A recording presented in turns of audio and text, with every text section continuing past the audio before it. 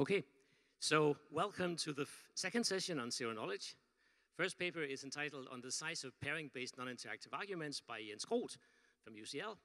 Unsurprisingly, the talk is given by Jens Groth.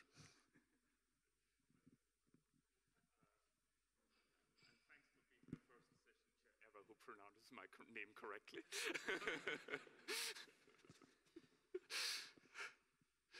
Okay, so I'm going to talk about non-interactive zero-knowledge proofs. So the idea is that we have a common reference string. The prover makes some statement that X belongs to a particular language. The prover holds a witness that X really is in this relation that defines the NP language. The prover then creates a proof, sends it to the verifier, and the verifier checks it and says, okay, so okay. And completeness says that, if the prover really has a witness and the statement really does belong to the language, it should be possible to convince an honest verifier. Okay? Now we want two security properties from this non-interactive zero-knowledge argument. First is soundness, that if the verifier accepts the statement, it's because the statement really is true, X really does belong to the language. And the second one is zero knowledge, that the proof does not reveal anything but that the statement really belongs to the language, and we typically define that through having a simulator that can simulate proofs. Okay, and there are lots of applications of non-interactive zero-knowledge arguments, ranging from digital signatures and encryption to various forms of eCash, e-voting, internet voting, multi-party computation, verifiable cloud computing. So I'm going to talk today about very efficient non-interactive zero-knowledge arguments. So they have to be very small size, they have to be very efficient to verify. One typical example mentioned in this context is verifiable computation. So you imagine you have a weak client, outsources a computation to the cloud, gets a result back, and would like to get a proof that the result is correct, right? But here we want the proof to be compact, we want the verification to be very efficient because we don't want the client to do the entire computation itself to verify that it's correct. There are also various suggestions for using these kind of very efficient non-interactive arguments of knowledge in connection with the eCash system, ZeroCoin and Pinocchio coin, for instance. Okay, so there are two contributions. The first one is a construction of a non-interactive zero-knowledge argument. It has perfect completeness. So if the statement is true, the prover can convince and will always convince the verifier. It has perfect zero-knowledge, so it does not leak any information whatsoever, except that the statement is true. And then we'll prove computational soundness. And there we'll be using very strong assumption. We'll essentially use the generic group model in a bilinear group. So it's sort of very aggressive choice of parameters to get optimal efficiency. So we're going to work with type 3 pairings, asymmetric pairings, because those are the most efficient pairings. And the proof size will be 3 group elements. And we will also have fairly low computation for the prover and the verifier. Okay, so the very small size that to have the argument makes this what is called a SNARK, a succinct non-interactive argument of knowledge. The second contribution is sort of looking at from the other side and saying, how low can we go? What is the best possible efficiency? And we'll prove that you cannot have a one group element proof. Okay, so we'll look at pairing-based non-interactive zero-knowledge arguments. Okay. We don't care whether there's zero knowledge or not, it holds regardless. So as long as you have an argument that's complete and sound, there's low bound holes. Okay, there'll be a few restrictions on the type of argument because we wanted to capture the essence of a pairing-based argument. And we'll prove then that in asymmetric pairing setting that you cannot have one group element proof. Okay, it's an open question, so there's a gap here, right? I have a 3 group element construction, I have a 1 group element impossibility result. I don't know whether you can do it with 2 group elements or not. And I've been trying to think about it. I really have no intuition one way or the other. So that's a nice open problem. Okay, so I'm going to work in a pairing-based setting. So I'll assume we have a bilinear group of prime order P. Okay, so we'll have 3 cyclic groups. G1, G2 are the source groups, and GT is the target group. And I'll have a pairing that maps pairs of elements from the first and the second source group into the target group.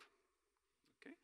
And I'll assume here that the generic group operations, so deciding group membership, doing multiplications of group elements, computing the pairing is all efficiently doable.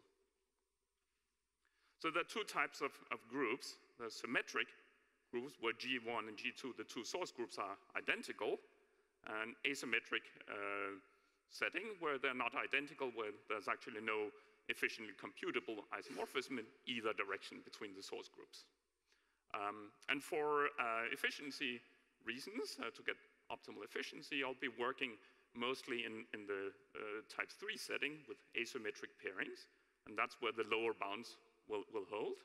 But the construction can also be instantiated with symmetric bilinear groups with almost no change.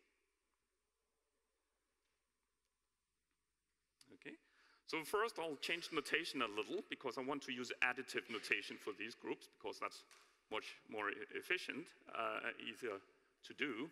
So I'll use this notation where I put an element in the brackets 1 as meaning sort of this A is the discrete logarithm of the element in source group 1. And B in brackets with a subscript 2 means that B is the discrete logarithm of the element in source group 2 and so forth.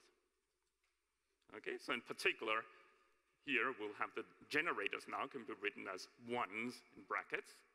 The neutral elements will be 0s in brackets.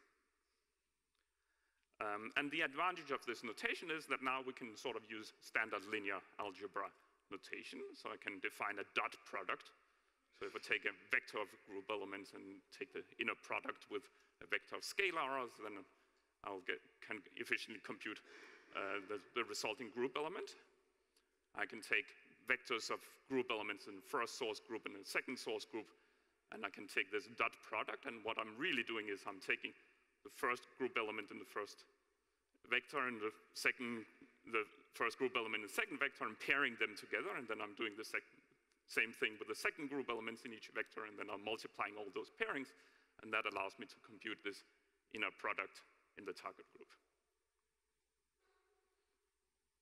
And now you can also do things like, taking a vector of group elements and multiplying a matrix on that, and you'll get another vector of group elements. So that's nice. Now we'll be doing a lot of linear algebra. Okay, so let me define what I mean by a pairing-based snark. Okay, so the way these constructions typically work is that we have some NP relation R, has some statements, it has some witnesses. And the common reference string, what the setup does, it generates vectors, sigma 1 and sigma 2, and then it embeds that in group elements in the first source group and in group elements in the second source group. And that will be your common reference string. Okay. The proof typically also works in 2 steps. So typically what the prover does, it gets the statement and the witness, and it computes a couple of matrices. Okay? And then the way it computes the proof is it takes the first matrix and multiplies it with all the group elements in the common reference string from the first source group, and computes the proof, a bunch of group elements in the first source group, which is first half of the proof. And then it does the same thing in the second source group. Right? So if you look at sort of all the snarks that have appeared in literature, they all follow this structure here. The essence is that you can compute the proofs with linear operations on the group elements in the common reference string. Okay? And finally, verification always works something like this. So we have the verifier. Okay? It takes as input the statement, and it produces a bunch of matrices, okay? And then it uses those matrices. Essentially, these are pairing product equations. It takes elements from the common reference string, takes elements from the proofs, and it computes some sort of pairing product equations of all these elements. And you can write it in this nice matrix form. Okay, so this is the structure of all the snarks that, pairing-based snarks that have appeared in the literature.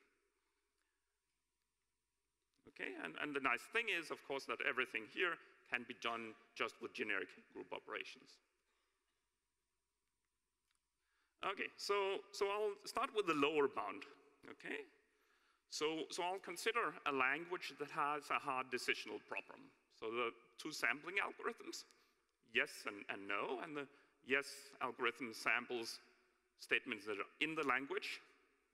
No algorithm samples statements that are not in the language. And I'll assume that it's hard to distinguish whether it's been sampled as a yes or a no instance. Okay, and I'll prove this theorem that if you have a pairing-based snark in the asymmetric setting, then, and you want to look at a language which has these hard decisional problems, then you need at least two group elements in the proof. So the intuition here is that if you just have a single element in the proof, then it has to be either an element in source group 1, or it has to be an element in source group 2, right? And if you remember the kind of the test the verifier does, it does pairings of elements in source group 1 with elements in source group 1, in source group 2, right? But if the proof is only in one of them, essentially what you get is a linear equation in the verification. Okay? And we can generalize this theorem here to rule out any linear decision procedure for the verifier. So essentially, linear complexity in verification is not sufficient for languages with hard-to-decide relations.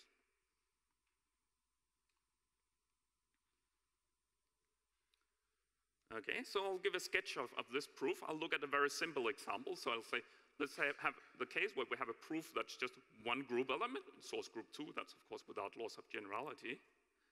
And I'll also, for simplicity, say that we have just one verification equation. It's not too hard to generalize too many verification equations.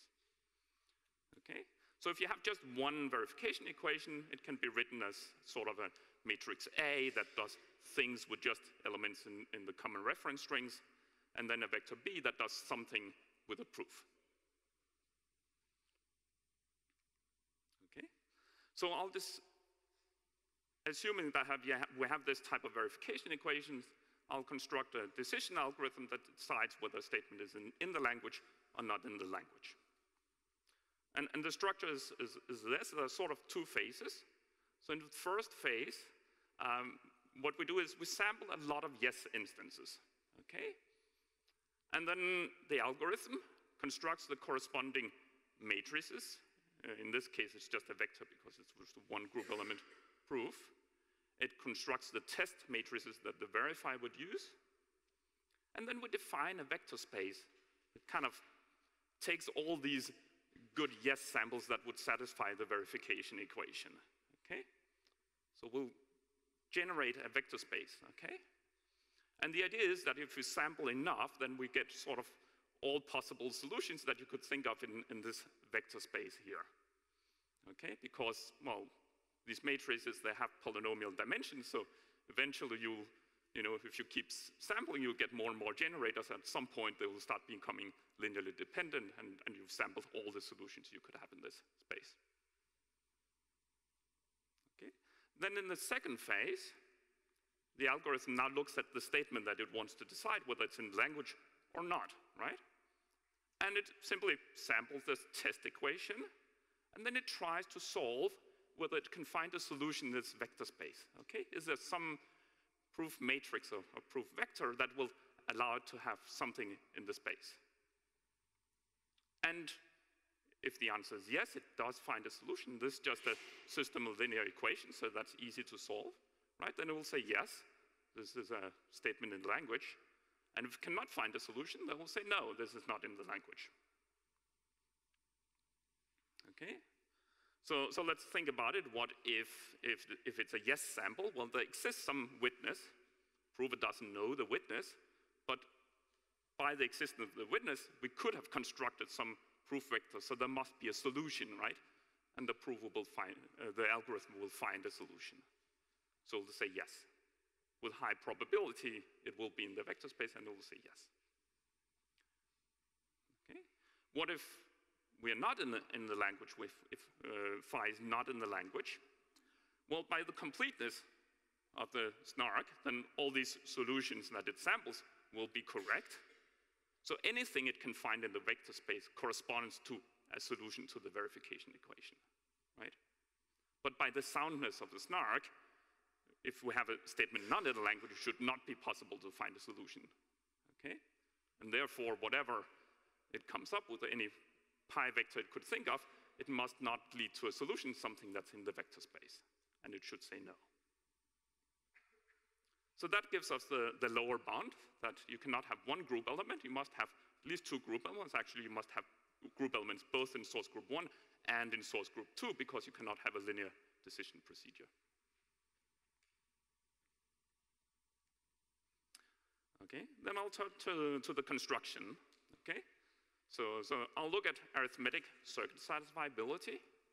So I want to prove that I have some inputs and outputs to a circuit such that they respect all the multiplication and addition gates in the circuit. Okay, and it will have perfect completeness, that if the prover has a witness and it knows everything going on in the circuit, it's possible to convince the verifier. It will have perfect zero knowledge, that it does not leak any information about the witness that the prover has. And for soundness, I'll prove soundness in the generic group model. So I'll assume that we have an adversary that only uses generic group operation and show that such an adversary cannot break the scheme. Okay, again, for efficiency, I'm working in the asymmetric type 3 pairing setting, and we'll get very low computation. We'll get very small proofs with just 3 group elements. Okay, so let's look at an arithmetic circuit. So here's an example, right? It has some addition gates, it has some multiplication gates. Okay, and you could think of maybe A1 is the statement, A2 is an output that's also part of the statement. What is the prover's witness? Well, that's A3 and A4. Okay. Okay, so we can write this as a quadratic equation. Okay. So this circuit is satisfied by all these A values if this equation here holds. Okay? And notice here that it's very nice. We sort of get the addition gates for free. Actually, you just get one equation for every multiplication gate that you have. Okay? Can generalize this a little. Okay? So in general, we'll be looking at these sort of equations, quadratic equations, that takes sums of the y values with some weight, ui, right?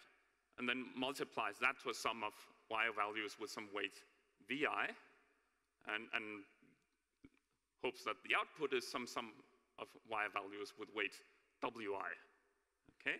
So in the equation before, the weights would be on the left-hand side, the ui weights would be 1 for A1 and for A3 and 0 for the other two, right?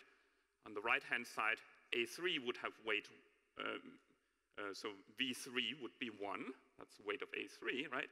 And the other ones would be 0. And on the very right-hand side, we would have A2 has weight 1, and the other ones have 0. So that would give us this quadratic equation. Okay, I'll use the convention that a naught is always 1, and that's to handle constants in these equations.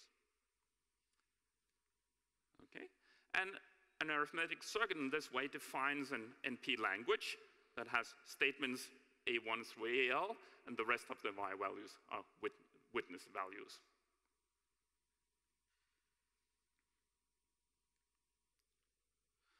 Okay, so I'll consider an equation then of this form here. Okay, so we have a bunch of these equations. If we just look at one equation to start with, okay, I'll define these polynomials. So I'll pick some R. I'll define polynomials such that these polynomials evaluated in R actually give us exactly these values here. Okay? Okay, and then you can see that this equation is actually satisfied if this polynomial equation holds modulo x minus r. Why is that? Well, because if you plug r into these polynomials here, you get exactly those weights that we want for this equation, right? So r is a root in this equation here. Okay, now we pick such r's for every single equation that we have in this arithmetic circuit, okay? And we get that this way all the equations hold if this thing here is 0 modulo the product for all these roots here. Okay, so what this is actually a quadratic arithmetic program, right? So this is sort of a standard transformation from arithmetic circuits to quadratic arithmetic programs. In general, quadratic arithmetic program is defined as a bunch of polynomials with some statements, some witnesses that correspond to these a values, okay? And they have to satisfy this polynomial equation. So that's an NP-complete language, and now we have a very efficient transformation from arithmetic circuits to quadratic arithmetic programs. Okay, so now I'll give the construction. I don't know a better way to present it than just give you all the gory details here, and excuse myself with that. At least this is much more efficient and easy to understand than all the other constructions in the literature. Okay, so the idea is that you'll have common reference strings containing a bunch of different group elements and encoding these polynomials in random alpha, beta, gamma, delta, and x chosen by the setup algorithm. Okay? The prover will then create 3 values, a, b, and c, and encode these as group elements. And it turns out that it can do this just with linear group operations on the elements in the common reference string, provided that it knows the witness. And then the verifier is going to accept this if this last equation here holds. Okay, so the verifier pairs together A and B. It has alpha and beta in the common reference string, pairs those together. This equation here can be seen as sort of loading the statement. So it takes the statement values, which everybody can compute. Okay, and then we have something here in the very end, the C value, to balance out everything. Okay, and completeness, well, you look at the proof, plug it into the verification equation, and you check very carefully that everything works out.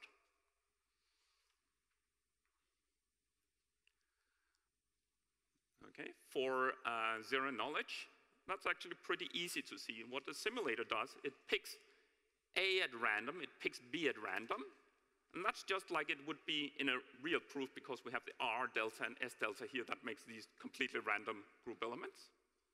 Okay, and then it computes the C that matches the verification equation, solves the verification equation. And that's a good simulation. And then for soundness, I'm not going to talk much about that. The model is that we have a generic group adversary, and by very careful analysis of all these details here, you see that it is actually sound against a generic group adversary. Okay, efficiency is pretty good, right? Because the proof is just 3 group elements, 2 elements in source group 1, and 1 element in source group 2. Okay, so what we get here, so here I have a comparison with prior work, and we can see that we have a smaller proof size, and we also have more efficient computation for the prover and the verifier, and we have less verification equations than previous works. Okay, now it's interesting to think about what is it that gives us this efficiency, and there's sort of 2 sources. Okay, first of all, one reason is that we're just using a more aggressive compilation technique than prior works, right? We're just proving soundness in a generic group model, whereas prior works relied on various knowledge of exponent assumptions. And this is something you could apply to the other schemes, and you would also reduce the complexity of these schemes. Okay, the second source, and this is sort of the contribution, the interesting part, is that we actually have a carefully crafted verification equation that does sort of carefully map out things into the two source groups and splits them apart and gives us just one verification equation instead of having many verification equations. And that's sort of where there's also a saving coming from. Okay. Alessandro and Madaras were very nice to implement this in LibSnark and report about factor 4 to 5 saving compared to private work on the prover's time in computing this, and of course, smaller size and so forth. And with that, I'll conclude with a summary, right? So we have a lower bound now, that a pairing-based SNARK has to have at least 2 group elements, and then a construction that gives us a 3-group element SNARK, and unfortunately, there's still this open question, can we do 2 group elements? And I just don't know. Okay, thank you.